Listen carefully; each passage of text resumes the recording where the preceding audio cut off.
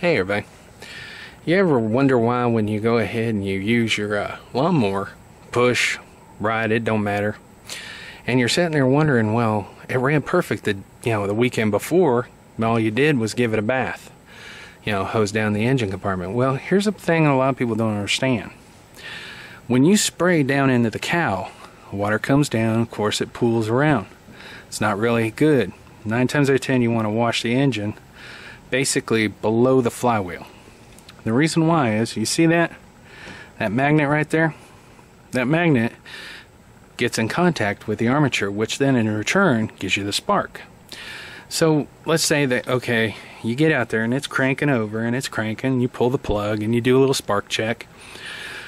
The problem is when you do that spark check, you see the spark, you're getting a false spark. It's just enough contact between them. And it's not really contact. Like I said, the width between the armature and the magnet's about the thickness of a regular business card. But what happens is it causes that current enough to go ahead and give you spark.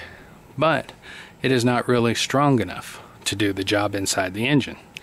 You might get hesitant, or when you accelerate, it bogs and dies down. Well, what you can do, and this is, anybody can do this, take your engine cowl off, get the exposure to the flywheel, and check and see what your flywheel looks like. If your flywheel looks pretty nasty like that, I can almost tell you right now that's probably what your problem is. You've just got a real weak spark. So then what you do is you go ahead and grab you a nice little stainless steel scrub brush, or you can do a hand, or you can do some mild forms of sandpaper and stuff, and you just basically clean it up.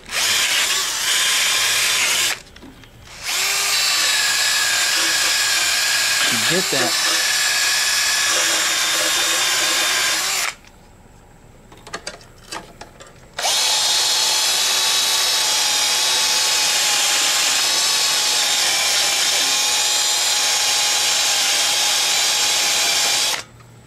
Now you'll see it's starting to shine up.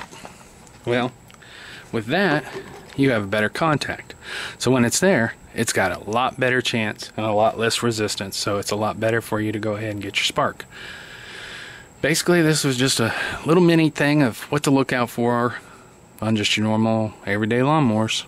And this also actually will work on chainsaws and weed whackers that have the armature and magnet set configuration. Hope this helps. If you guys have any questions or anything, feel free to ask. Thank you. Have a great day. One other thing. Now, if you are prone to go ahead and giving it its bath, like I said, just make sure that you do it from basically the bottom of the flywheel down, hose it off, and then re-lube everything you're supposed to. But if you go ahead and you get in there and you do clean it up a little bit, don't hesitate to re-gap it. Use a 3x5 business card or a 3x5 card or a business card, and use it for the gapping up front. There's numerous videos showing you, so I'm not going to get into it.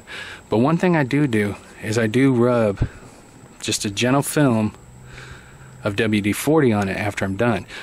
Displaces water, keeps corrosion at a minimum, keeps the rust down, etc. But I just thought I'd throw that in at the end. Thank you. Have a great day. Bye.